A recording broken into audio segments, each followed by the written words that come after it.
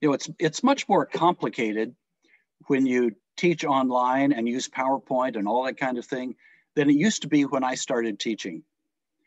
I just have handwritten notes and a blackboard and maybe an overhead projector, and it's a lot more complicated now. Hopefully it's better now. All right. We were getting into the introduction to New Testament, and we looked at different areas that we are going to be using.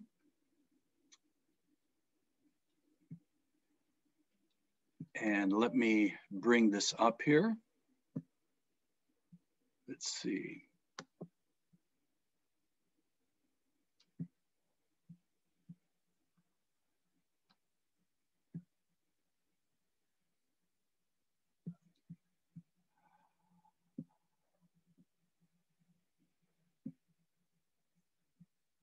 All right, we'll do the screen share.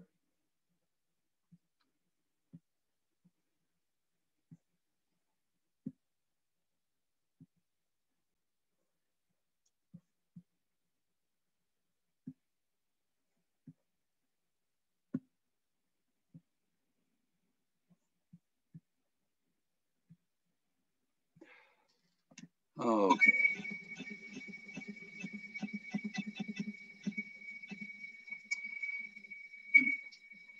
Now, the purpose of this course is to acquaint you with the literature of the New Testament.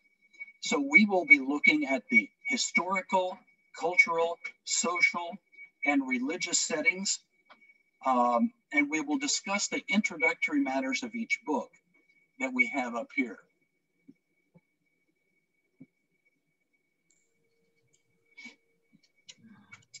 We're also going to sorry, Dr. Galen. Yeah, there's a problem with the sound. We are having disturbance. Yeah. Okay, let me put on my headphones. Thank you.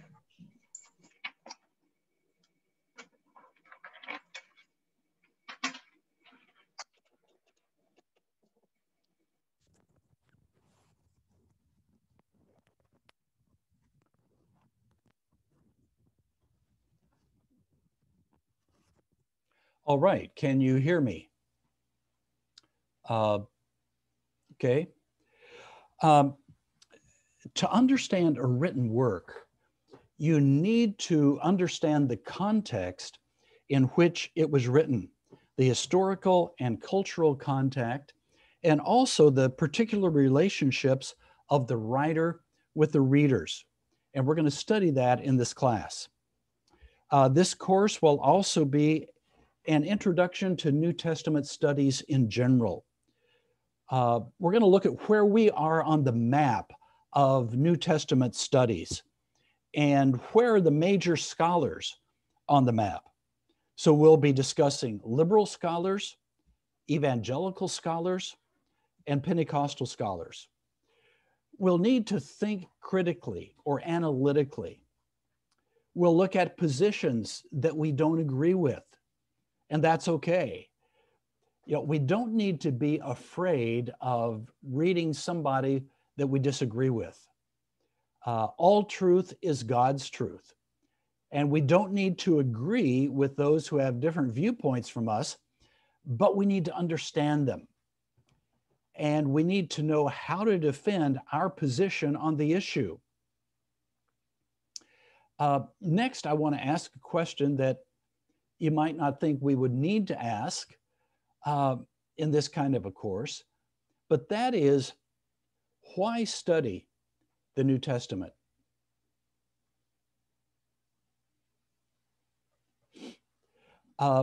Here are some reasons that have been given. It's great literature, and it certainly is great literature. The English language has been impacted by the King James Version of the Bible. To be a truly educated person, you need to be familiar with the content of the New Testament. But that is not really the reason that we study the New Testament. Another possible reason is that it is a great book on morals, which it is. And hold on just a second here. I'm trying to go on my other computer, and it's trying to log me out.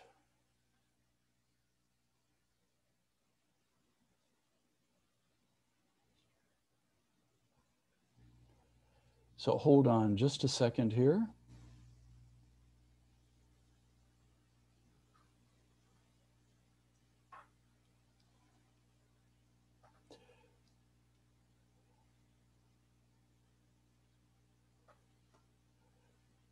Well, my technology is not cooperating today.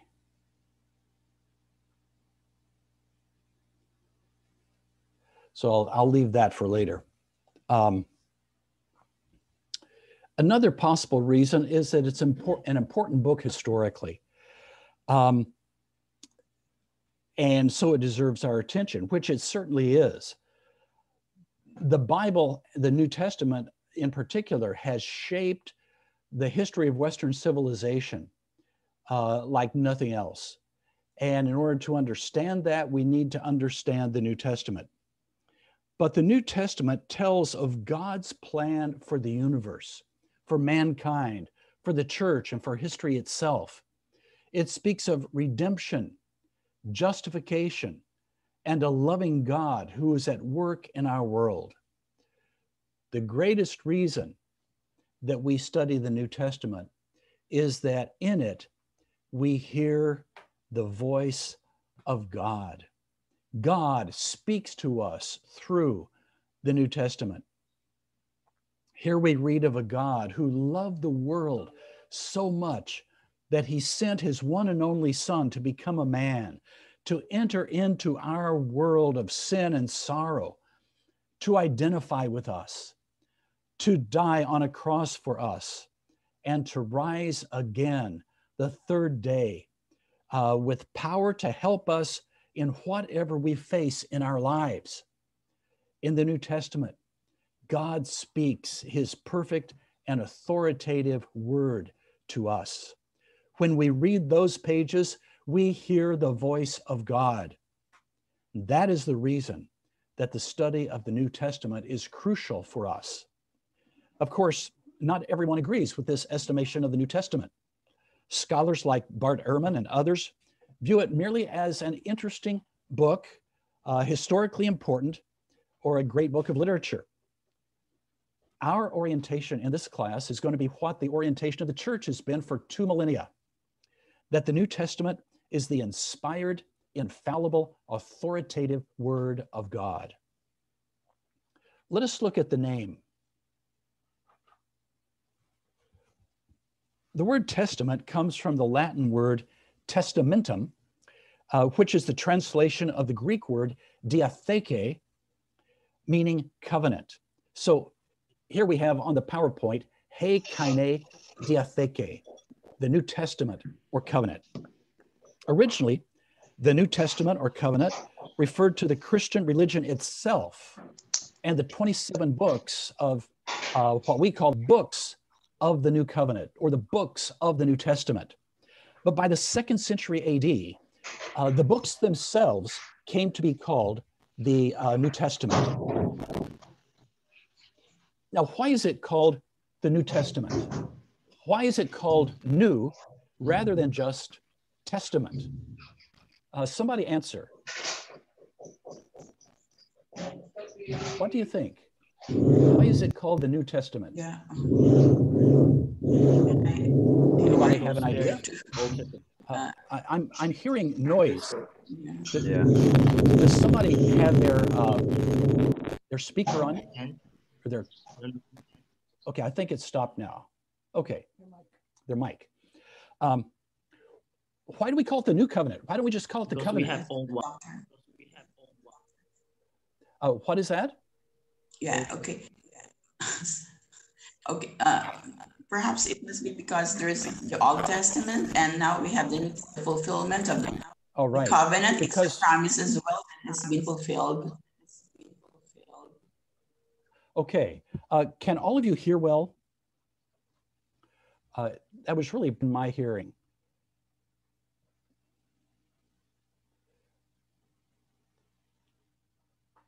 So could all of you hear it well? No, it was broken up for me too. It's breaking up? Yeah. Yeah, it's breaking up for me as well. Okay, well, we'll try to see. Is it okay now? Can you hear me? It isn't clear. Piers, can you say something? Let's see if yours is clear. Hi, my name's Piers. Okay, yeah, that's clear. Okay. All right.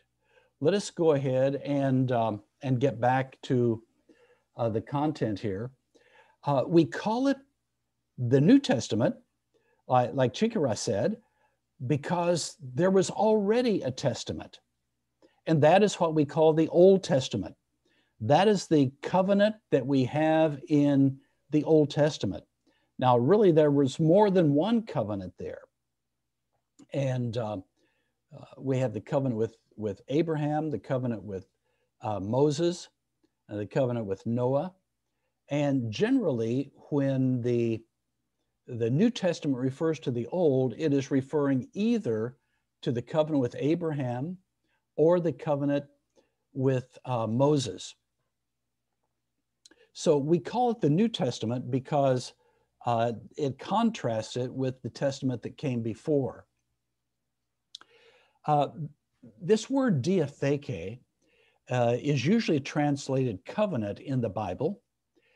And a covenant is an agreement between two parties. But the word diatheke in the Bible has a special meaning. Yes, it is an agreement between two parties, but they are not equal parties.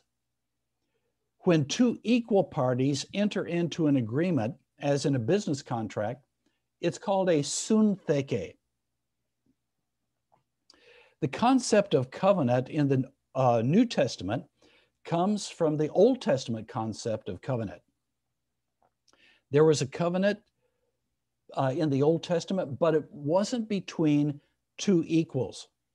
God didn't negotiate with the Israelites or with Abraham and come up with a mutually agreed upon contract with stipulations binding on both parties and that either party could nullify.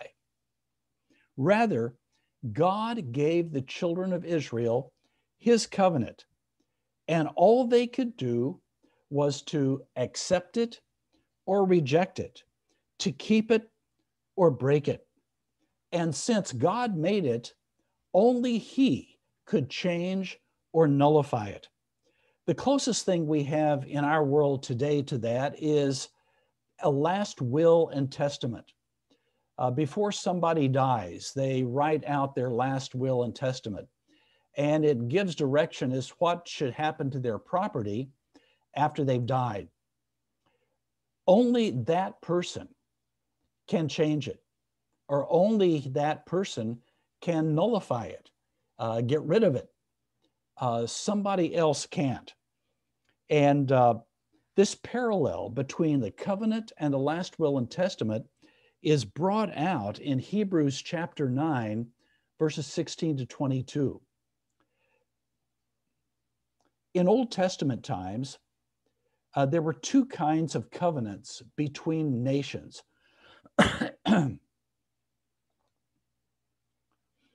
Sometimes nations would enter into mutual agreements called parity treaties. These were nations that were more or less equal parties.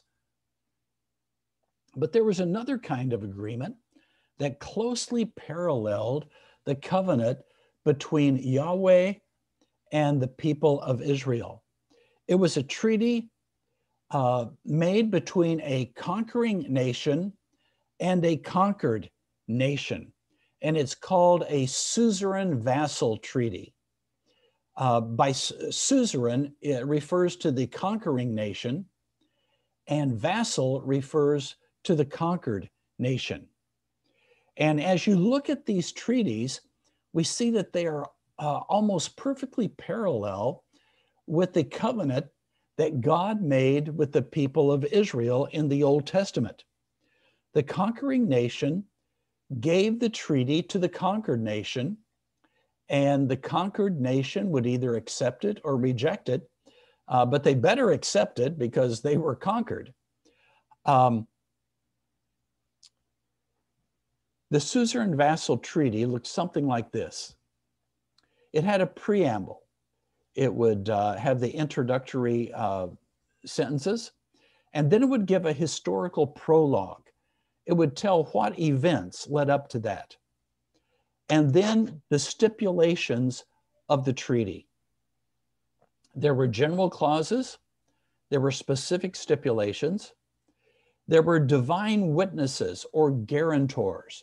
So they would call upon their gods to witness and guarantee the treaty. There were maledictions or curses for breaking the treaty, and benedictions or blessings for keeping it. Now, here are some examples from the Old Testament.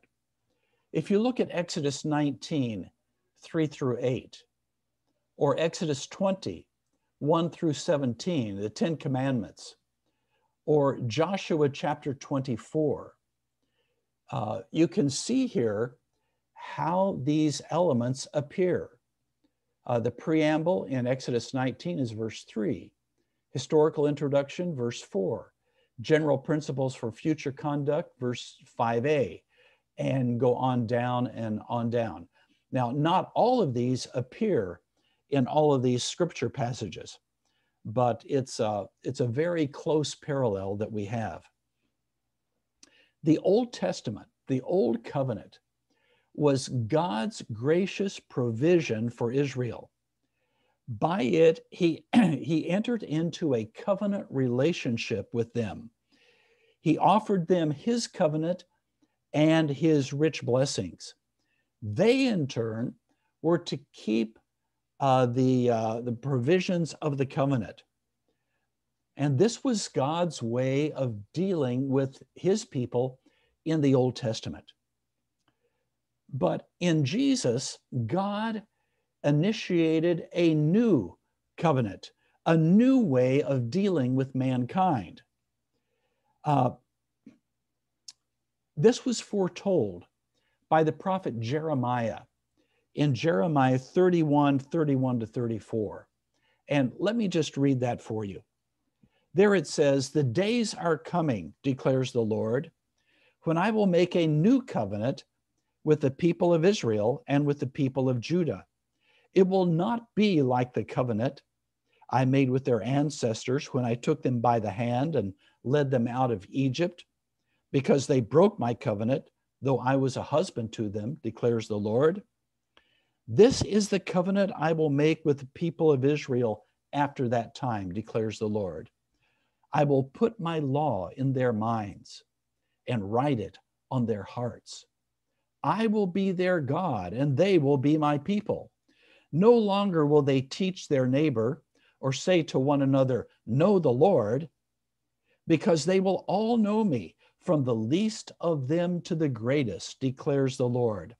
For I will forgive their wickedness and remember their sins no more." And this was fulfilled in Jesus. In him, God graciously offered to mankind his provisions, which mankind can accept or reject, but not alter. Jesus, in passing the cup at the Last Supper, said, "This cup is the new covenant in my blood. Do this whenever you drink it in remembrance of me." So Jesus established the new covenant, he kaine diatheke, the new agreement between God and man. And so that is, this is God's new agreement in contrast to the old agreement. Or we could even say that it is the reaffirmation and the changing, the updating of God's covenant with Abraham. God promised that Abraham would bless the world through his posterity. And we see that fulfilled in Jesus. Do you have questions or comments here before we go on? If you do, just speak out.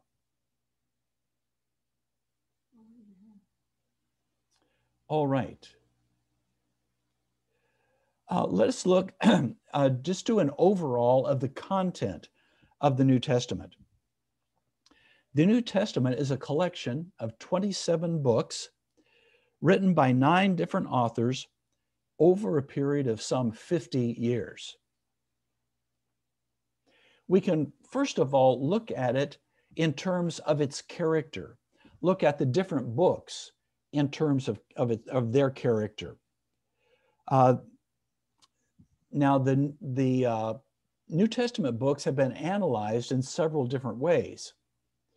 System 1, by genre. And by genre, we're talking about the type of literature that it is. It would be divided into Gospels, history of the church, epistles, and apocalyptic. And so this is the way it would look. The Gospels, 47% of the New Testament, are Matthew, Mark, Luke, and John.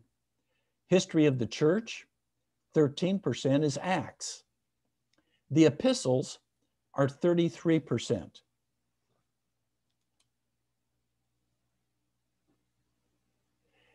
23% are Paul's letters, 4% Hebrews, 6% general epistles, and then apocalyptic, 7%, is the book of Revelation.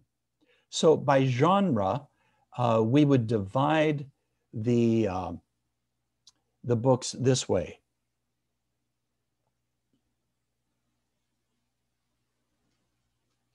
Now, this is basically the order that we have the books in the New Testament. The epistles are,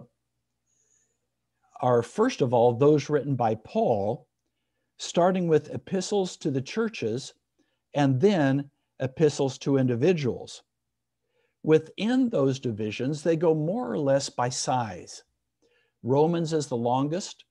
1 Corinthians is the next longest. 2 Corinthians, down through 2 Thessalonians. The only exception to that is Galatians is a little shorter than Ephesians. But other than that, it's longest to shortest. And then the same thing to individuals. 1 Timothy through Philemon. 1 Timothy is the longest. Philemon is the shortest. And then come the general epistles and the book of Revelation. We could look at them by function. First of all, we have the historical books. There are 4 Gospels: Matthew, Mark, Luke, and John, and the book of Acts. The common element in these works is that they tell a story. They are in some sense history.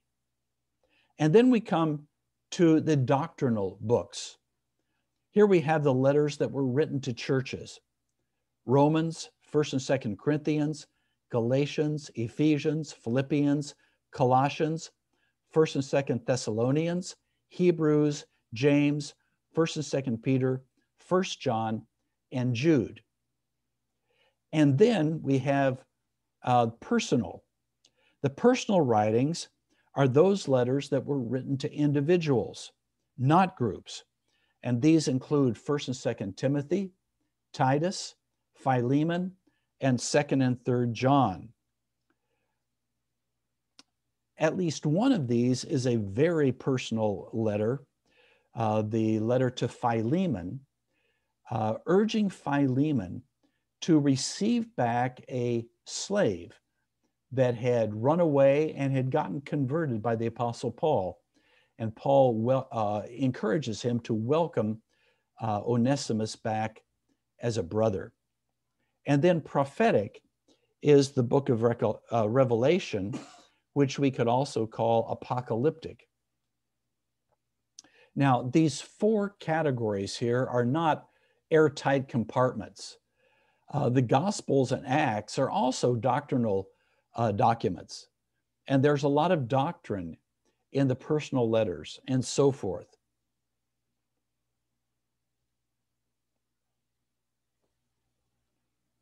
We could divide it up by author,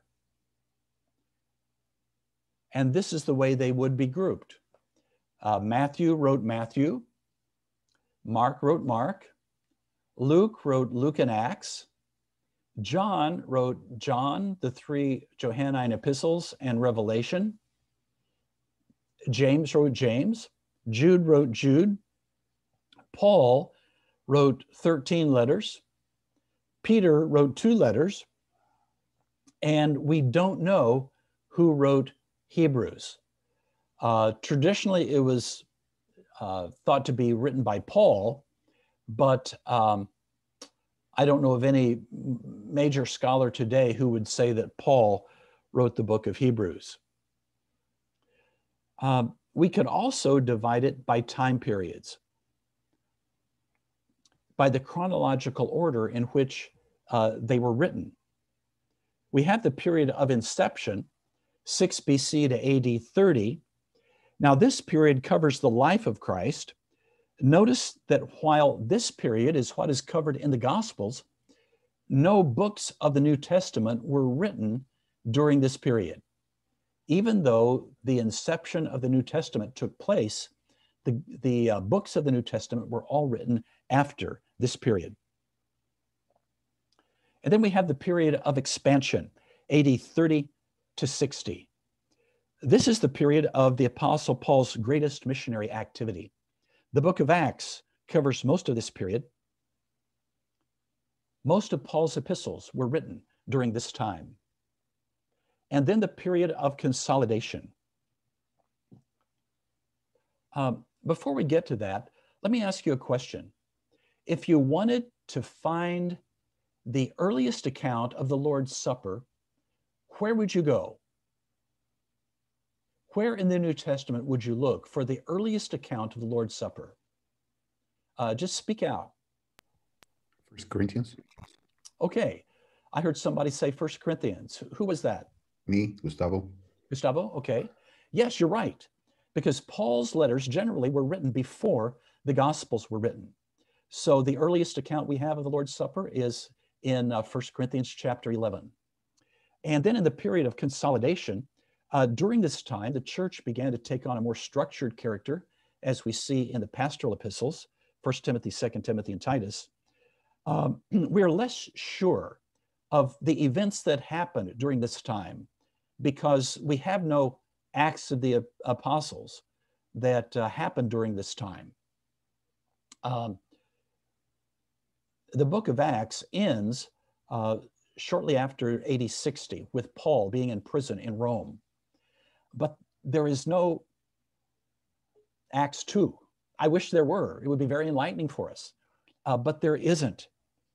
It was during this time that most of the apostles died. Most of them were martyred. In fact, within a 5-year period, the major leaders of the church were all martyred. In AD 62, James was stoned in Jerusalem. A little bit later than that, the apostles Paul and Peter were martyred under Nero in Rome. Short period of time, the main leaders of the church are gone. And yet the church continued to grow and grow and grow. Now, the order in which the books were written cannot be determined precisely. The order that's given in Carson and Moo is quite representative of the current, conservative position on which books were written first and which were written later on. Perhaps we should say a word about the order of the books that we have in the New Testament. Here is the order in the 3 best and oldest Greek manuscripts and in the Latin Vulgate. In the left column, we have Codex Alexandrinus and Codex Vaticanus. And this is the order in which we see the books in that manuscript. In the middle column, it's Codex Sinaiticus, or it's called well,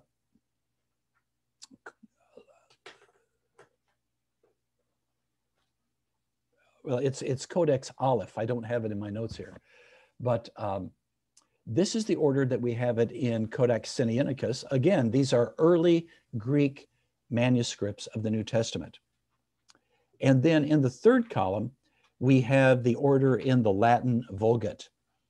Now, notice that the order in our Bibles are in the order of the Latin Vulgate. So our order is the right-hand column here. When you study the New Testament, either New Testament introduction or New Testament theology or New Testament backgrounds, you need to include the second century in that up to the year 200, because so much of our study of the New Testament is impacted by what happened during the second century. So we need to have a grasp of early church history. Areas of the formation of the New Testament, the canon, and so forth play an important role in New Testament studies. All right.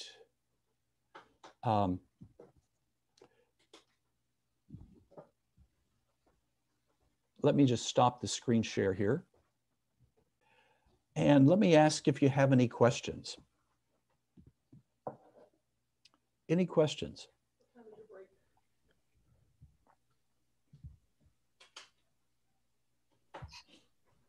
No questions. Yes, I have a question. Yes. Oh, okay. Who said that? Gustavo. Gustavo, okay. Yeah.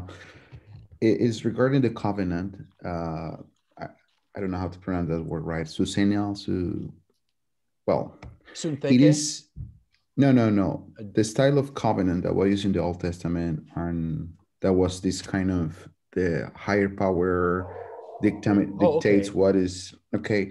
So yeah.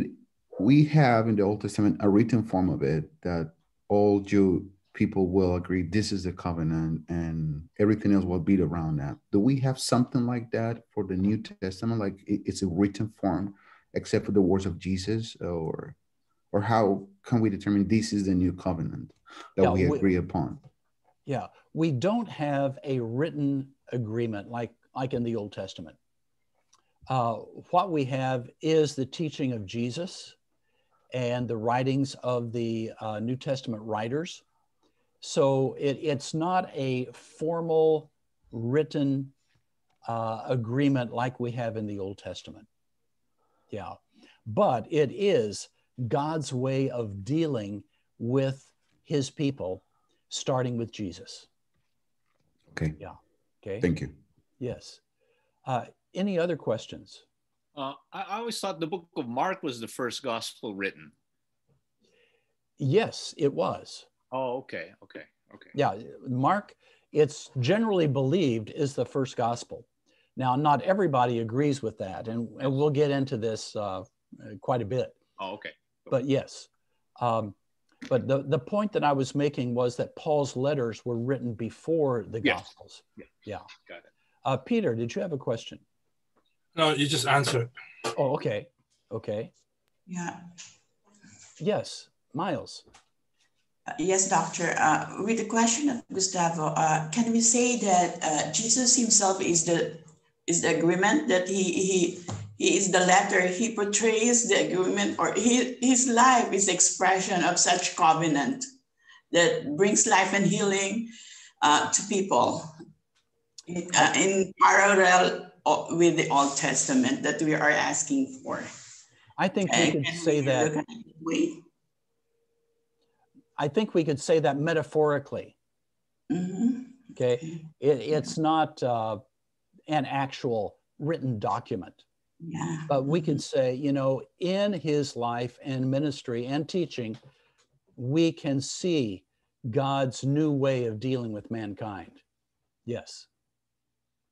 Yes. Thank you. Any other questions or comments? Do you have insight that you would like to give? I'm sorry. Yeah, I would like to add something. Yes. It comes with the idea of the gospel being written after the letters of all the because ministering in the world of Muslim world, you come across with a lot of those arguments. Like Muslims say that the deification, let's say that way, of Jesus Christ came up after Paul's letter, that it was not something that it was before. So I think it is one of those arguments that Muslims bring, considering that they are right in the sense that the Gospels were written after Paul's letters, and they argue that was Paul who introduced the Jesus as God, which is a very complicated thing. But so it is, in your experience or suggestions, how do you know how to address that issue with them? Of course, we have all the historical background and all the Jesus was a real person in history and all that. Yes. Have you ever encountered these kind of arguments yourself? I haven't argued with somebody about that, but I've looked at the evidence, that we're dealing with. First of all, I said that the epistles were written before the Gospels. That is not uniformly true, because there were some epistles that were written later, especially the general epistles. When were the Gospels written? Generally, it's believed that they were written in the 60s. At the first ones were written in the 60s and go up to maybe 80. But there are those who say, no, Mark was actually written much earlier. And what we need to deal with also is the fact that we have eyewitness testimony in the Gospels. In fact, there's a new book that has been written by a great scholar, Richard Bauckham, it's called Jesus and the Eyewitnesses. It's now come out in its second edition. And it makes the case for what we have in the Gospels as being eyewitness testimony. And Matthew, for example,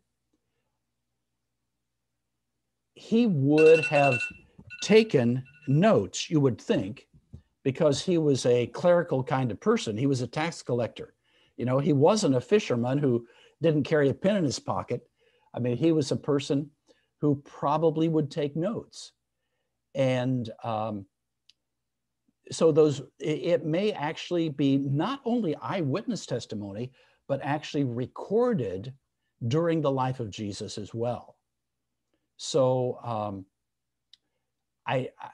to say that the idea about Jesus was changed over time, and that Paul saw Jesus as God, and then that got back into the Gospels, that just won't hold water. That just won't work. Okay, and we're going to go into this in quite a bit of detail. Okay, let's take a break and come back in 10 minutes. All right, God bless you.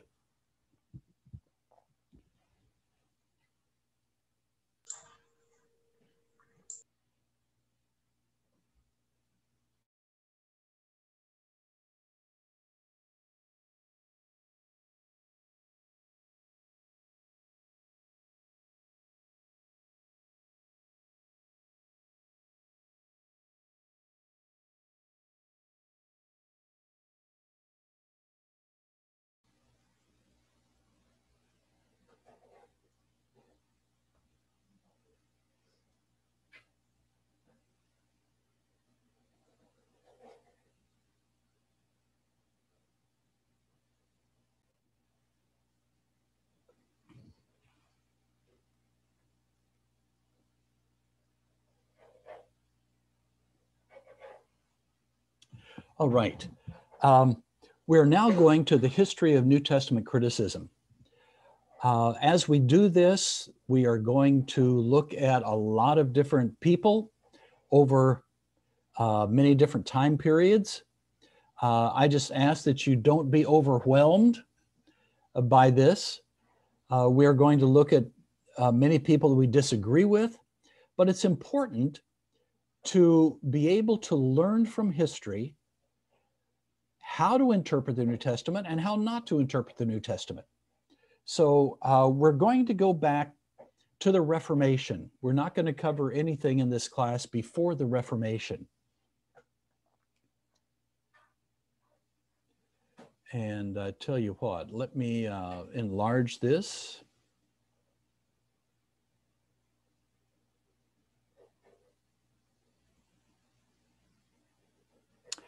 Okay, and I've got my other computer going now, so I can see you all individually, which I couldn't before in the first half of this class.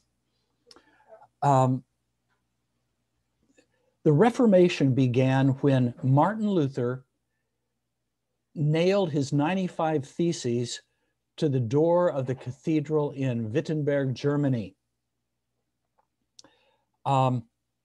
Martin Luther was a Catholic monk who was burdened by a load of guilt because he knew that he was not perfect before God, and he saw God as in his righteousness condemning the guilty, but he never saw in the scriptures justification by faith. It was when he discovered justification by faith that his life was transformed, and his 95 Thesis incorporated that.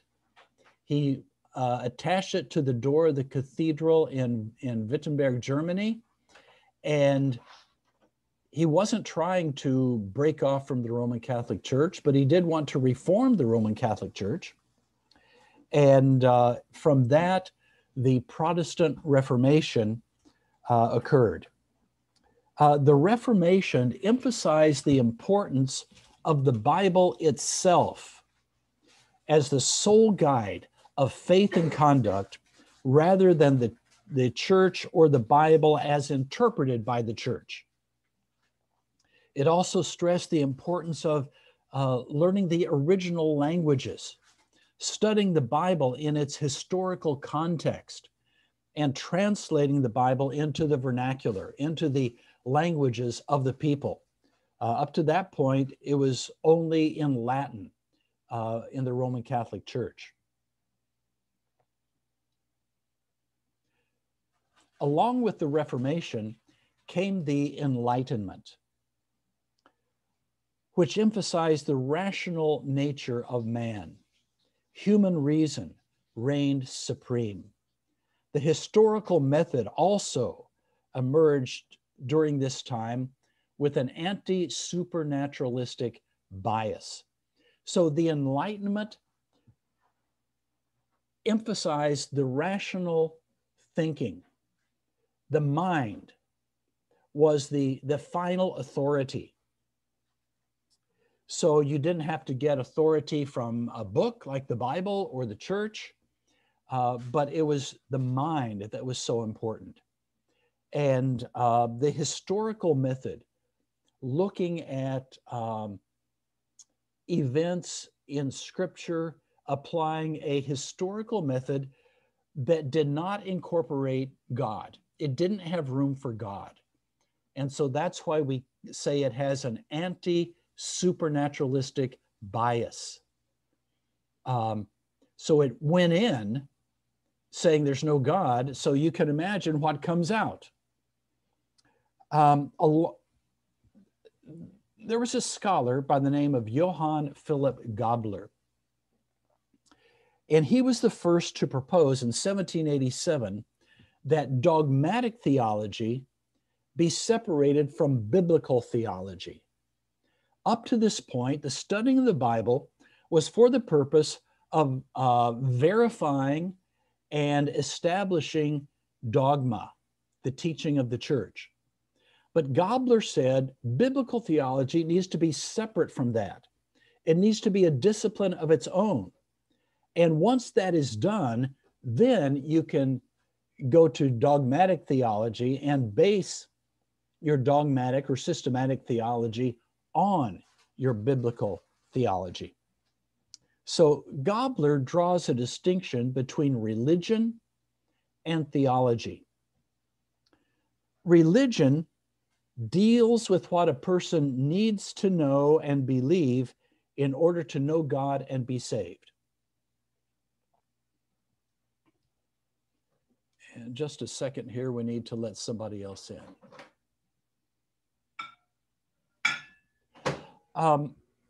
Theology, on the other hand, has to do with the subtleties of Scripture and involves the use of philosophy and historical studies. So religion for Gabler is for the common person. Theology is for the sophisticated scholar.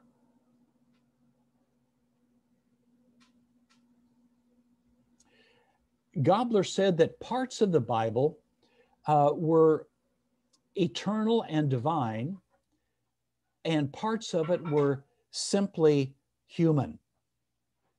So he says that we need to study the Bible and sift out the parts that are human and just come up with the divine, and on that we would build our theology.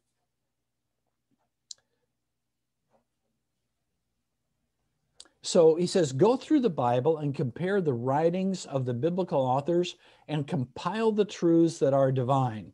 Now, things like the law of Moses and Paul's teaching about women wearing veils, for example, would be considered human and temporary teaching, not divine and eternal.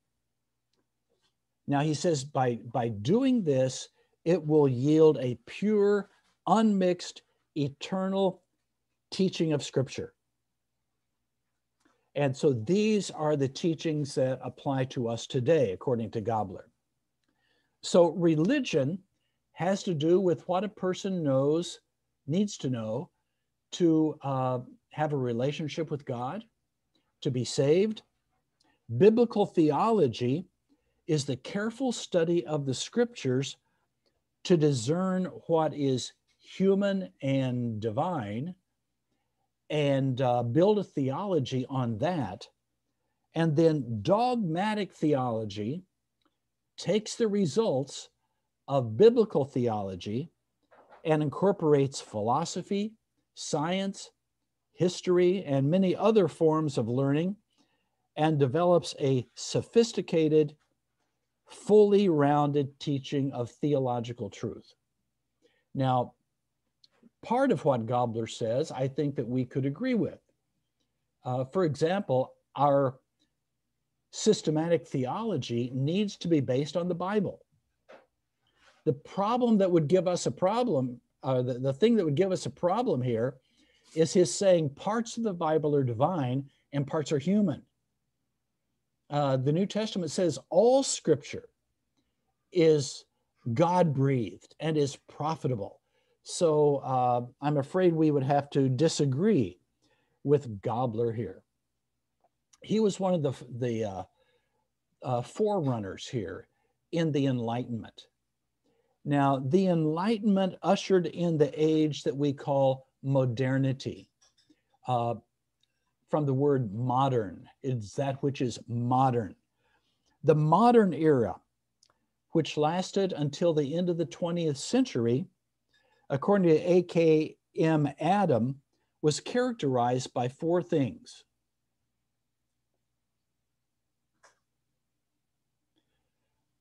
Okay, this is the Enlightenment or the modern era. First of all, by newness. The emphasis is on what is happening now. It rejects the old and it values the new. And this is because it believed progress is always happening. The old is primitive and inferior. The new is developed and superior. The latest thing is the best thing. And of course, after the latest thing is made, it isn't long before there's something else that's later. And after that, there's something else that's later. You know, you get the iPhone 12 and pretty soon the iPhone 13 is out. Well, you got to get the iPhone 13 because obviously it's better. And it goes on and on and on and on. So there's this emphasis on newness in the modern period. Secondly, there is an emphasis on chronology, time. There's a fascination with history to know where we came from and to see how far we have advanced. After all, if you think that you've really advanced a long ways, you're going to want to celebrate that and acknowledge that and study that. It was in this environment that the science of historical criticism arose. Thirdly, the supremacy of reason.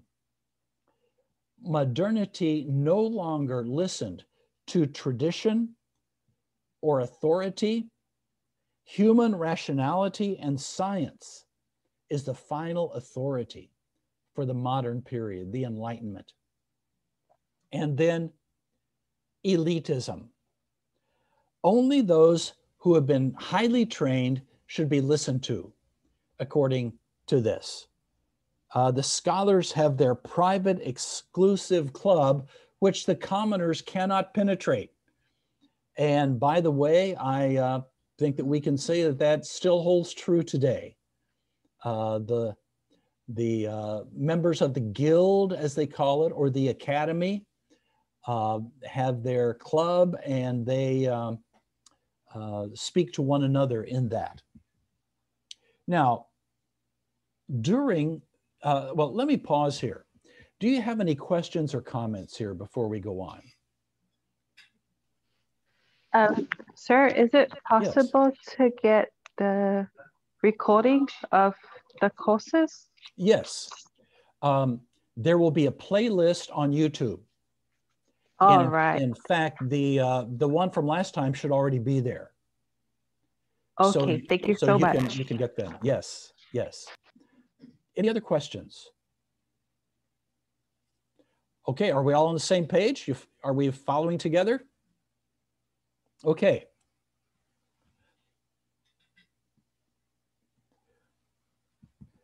Here we will mention a few scholars who were involved in the various quests for the historical Jesus, beginning with the first quest here. Now, this is part of what came in the modern period.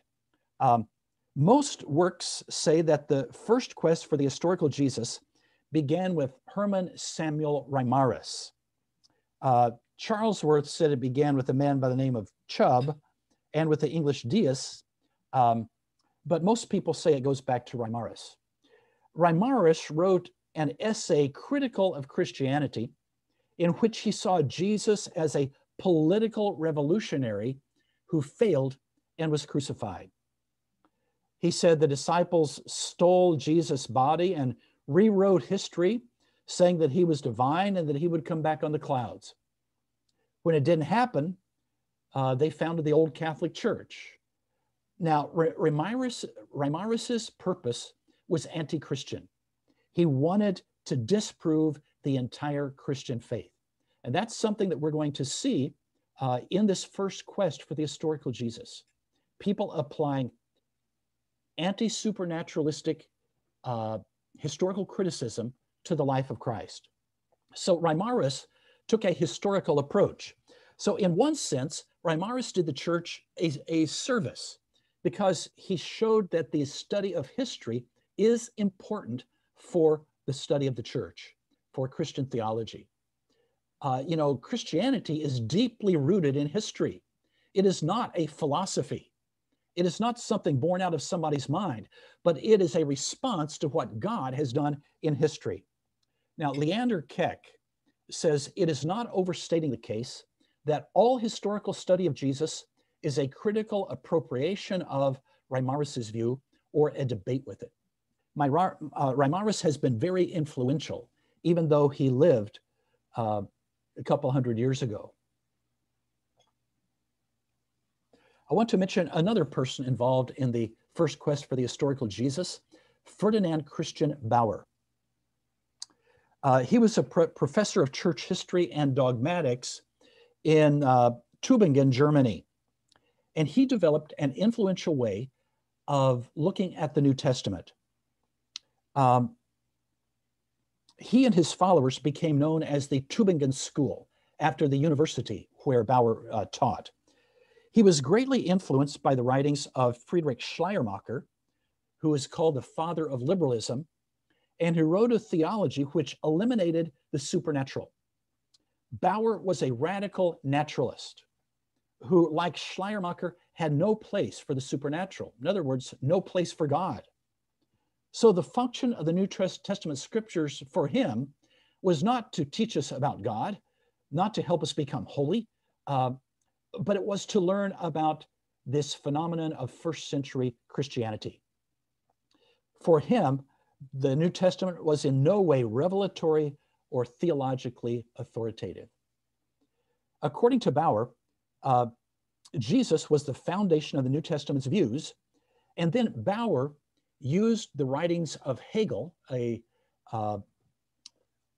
philosopher of his day, to look at the New Testament through Hegel's eyes. And let me see if I can maybe use a pencil here.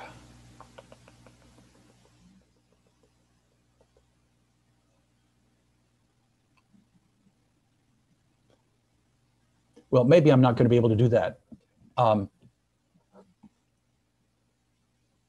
Maybe I can. Hold on a second.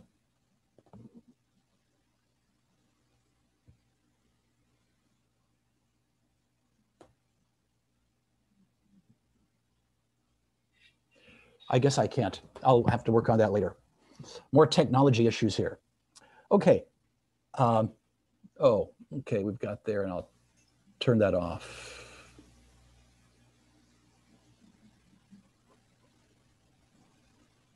Maybe I can do this. Okay. Hegel's philosophy was that there is a certain opinion or thesis.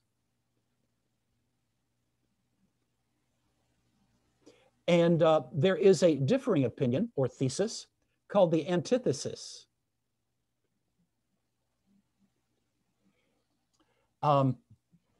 So there's one way of saying things. What is happening here?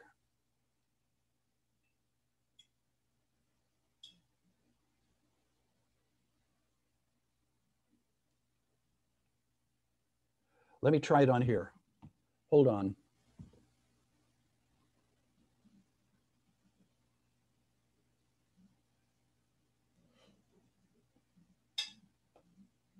Okay, here's the thesis, and here's the antithesis. Two different beliefs held by different groups of people, two different groups. They disagree, but they dialogue and they work together and they come up with what is called the synthesis. This then becomes another thesis, and there is another antithesis. And the same thing happens. It yields another synthesis, which then in turn becomes another thesis, which deals with an antithesis, and it goes on and on like that. Bauer applies this to the New Testament, and he says that Jewish Christianity is the thesis, and Gentile Christianity is the antithesis. So he says in the first century, there are these two groups in the New Testament. The Jewish Christians, represented by Peter, and the Gentile Christians, represented by Paul. They disagree. And so he sees the New Testament as they trying to work out the agreement between these two different groups in the New Testament. So the synthesis here for Bauer is the Old Catholic Church. In the Old Catholic Church, they were brought together. He sees the book of Acts as a document bringing the two things together.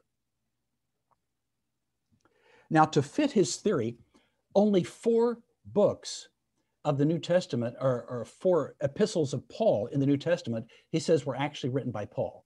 Romans, 1st and 2nd Corinthians, and Galatians. Now, he also applied this kind of thing to the Gospels. Most people rejected Bauer's beliefs here, but he has become extremely influential. We see his influence today. And Harris said, no single event ever changed the course of biblical scholarship as much as the appearance of the Tübingen School. All New Testament criticism, and derivatively much Old Testament criticism from the 19th century, finds its origin, consciously or unconsciously, in the school. Today, when you read liberal scholars, you see their work, it has Bauer's fingerprints all over them. Now, I want to mention another person here by the name of David Friedrich Strauss. He was a follower of Bauer, and he also is influential here in a negative kind of way.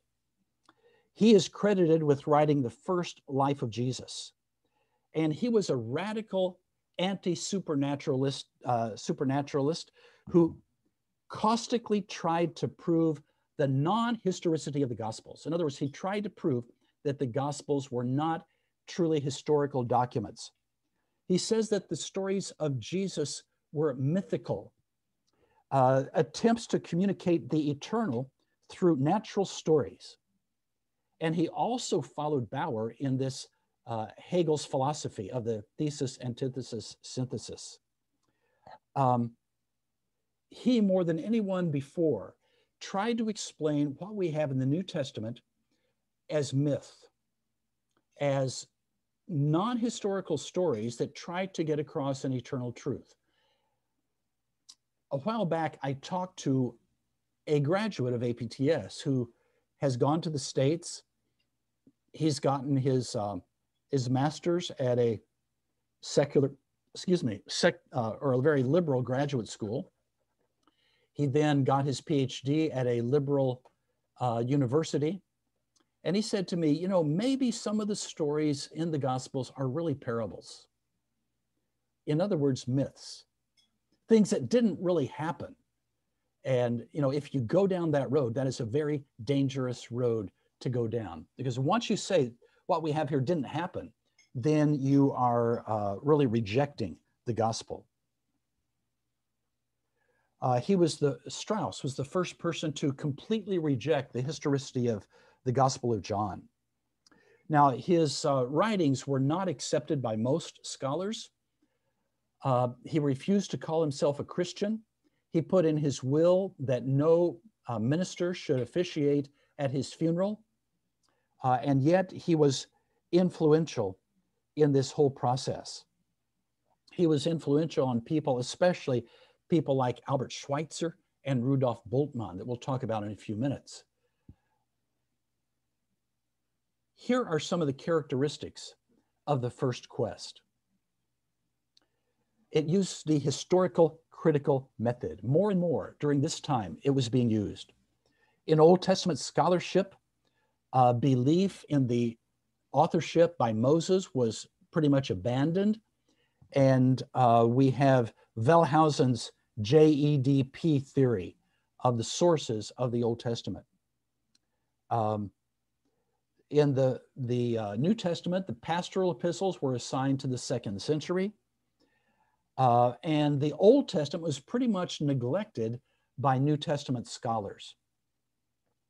There was an emphasis on history rather than theology. So scholars were working basically with historical theories and not paying that much attention to theology. So here we have a division in the church. We have the common person, the person in the pew, who comes to church wanting to know about God. How can I have a relationship with God? And we have the scholars who are dealing with historical theories and not concerned with God very much at all. So there grew a great divide between the pew and the scholar. We should also see that the Jewishness of Jesus was greatly downplayed. Now, notice that all the names that I mentioned so far were Germans. In the middle of the 20th century, we had a phenomenon called the Holocaust. In Nazi Germany, 6 million Jews were killed by the Nazi government. And you know, it's interesting to ask the question, was there any connection between the idea that Jesus was not really very Jewish and the Holocaust? Maybe there was, maybe there wasn't, but it's an interesting question to entertain. Coming from the Enlightenment was the classical liberal position regarding the content of the New Testament. The emphasis of the liberals was on the brotherhood of man and the fatherhood of God. Their ethics was the highest good. They emphasized a relationship to God as Father. Some examples of scholars in this camp would be Holtzman, Wernle, Harnack, and Ernest Renan. And if you want those names, you can get it out of the recording. Here are the, liberalism began with Schleiermacher. He is considered the father of liberalism. And here are the theological tenets of liberalism. First of all, there is no distinction between the natural and the supernatural. What this is basically saying is there is no God outside of the natural universe. Jesus was man at his best. He was not God in the flesh, as the church believes, but he was an ethical model, a display of the divine element in man. He was the standard by which to judge everything, including the Bible. There was no Trinity in the classical sense. And like I said, there was in fact a denial of the supernatural. God's wrath was replaced by an overemphasis on his love. So they saw no place for wrath on the part of God. God, however they defined that, was purely love. The kingdom of God was founded on the spiritual and ethical quality of the life of Jesus. So the important thing about Jesus was that he was a spiritual person and that he gave a great ethic. But for them, he was not a savior who came to save the world. There was no emphasis on the death and resurrection of Christ.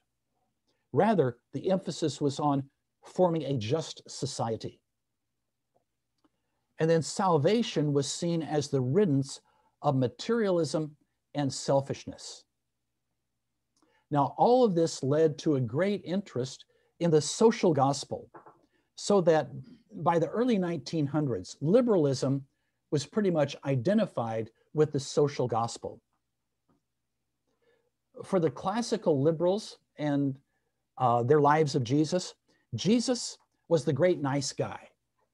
He taught a simple ethic of love your neighbor and your enemy and be really nice. You see, for them, he was not the Son of God in an ontological sense, in his essence. Maybe in an allegorical sense, that he was closer to God than any other man, but not in the sense that he was the second person of the Trinity, pre-existent before the creation of the world. Now, this liberal tendency was much stronger in Germany than in the United States and Britain. Now, there was a conservative reaction. Not everybody, not all scholars, bought into this liberalism. So we have people like Hinstenberg and Hoffman. We have other great scholars at this time, like Lightfoot and others, who did not go down the liberal path. Hoffman developed a concept called Heilsgeschichte. And it's a German word, and it's translated in different ways. Heils means holy, Geschichte is history. So it can be translated holy history. It's sometimes translated redemptive history, salvation history, sacred history, the history of redemption or salvation, the history of God's saving acts.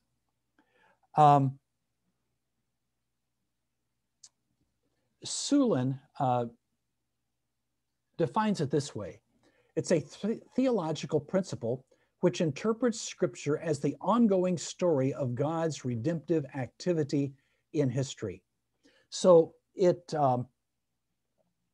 says that in the acts that we see in the Old Testament and the New Testament, God is at work. And God's plan, the plan of the New Testament, is to see God at work in the actions that we see happening in the New Testament. This was popularized by a scholar by the name of von Rott in the Old Testament and Kuhlmann in the New Testament during the 40s and 1950s. And George Ladd, in his great New Testament theology, for him, Heilsgeschichte is central, the outworking of God's redemptive plan in history.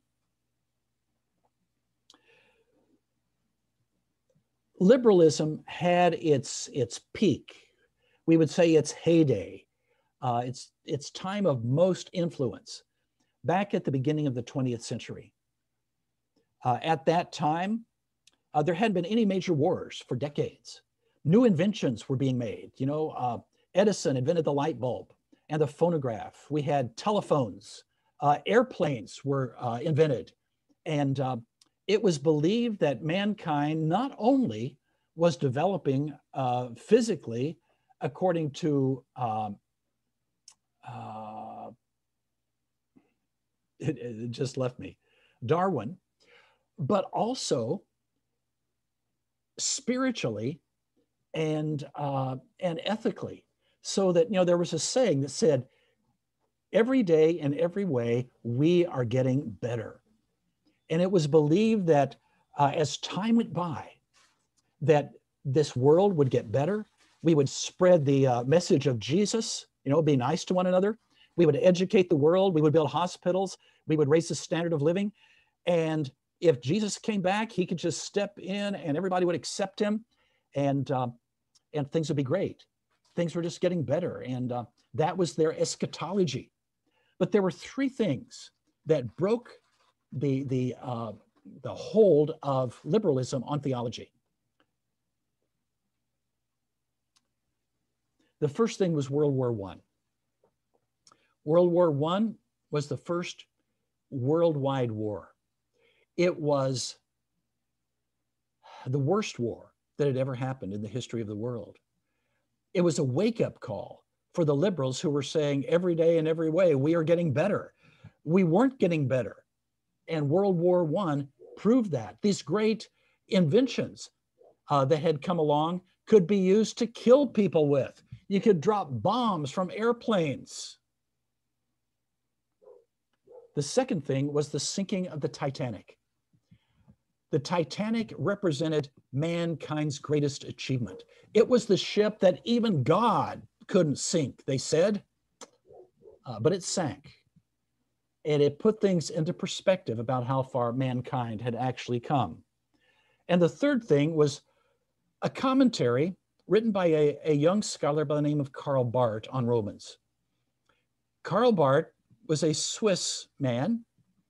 He had been trained by the great liberal theologians of his day. He became a pastor in Switzerland and realized that all the things he had been taught by the liberals were irrelevant to the lives of the people in his church. He wrote a book, a commentary on Romans, and it had a huge impact. One person has described it as a bomb going off in the liberals' playground. Karl Barth went on to become the most influential theologian of the 20th century. These three things broke the domination that liberalism had on theology in the first part of the 20th century. What was the Jesus of the first quest for the historical Jesus like? It basically was the Jesus of liberalism that we mentioned earlier. For the quest, Jesus was a non-eschatological, de-Judaized teacher who taught the universal fatherhood of God and basically said that we should love everybody. It was not eschatological in the sense that he did not see in his life and ministry the fulfilling of the prophecies of the Old Testament, according to the first quest. His Judaism was not emphasized, his Jewishness. He was a mere man and nothing more, according to them. He was not God in an ontological sense. He was not the second person of the Trinity. He was basically a teacher teaching an ethic rather than a savior who came to die for the sins of the world. Okay, we will stop there. Before we go, does anybody have a question that you would like to ask? I know we've thrown a lot of information at you, a lot of names, a lot of words.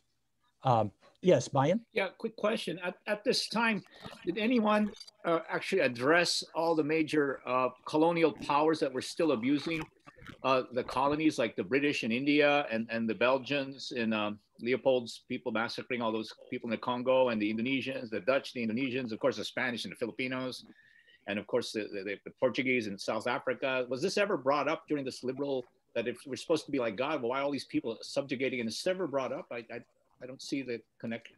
Was there a disconnect? I would say yes and no. I don't think that New Testament scholars dealt with that, not that I know of. But there was a great movement, a great missions movement by liberals to give the social gospel, to establish schools and hospitals, to raise the standard of living among people. And so, yeah, I would say it's yes and no. It did work in the Philippines with the Thomasites, especially up in the northern Luzon area, you know. Okay. Worked a lot there, but I don't know if that was part of the liberalism or was just a good heart. Oh, you should look up the Thomasites. They came on the USS Thomas, on the SS Thomas, and they improved the Filipino a lot. The way the Filipinos Thank you, live. Brian. Any other questions before we go? All right, we will stop here. We will see you on Friday morning, Baguio time. May the Lord bless you. Thank you, sir. Thank you. Thank you, sir. Thank you. Thank you. Bye.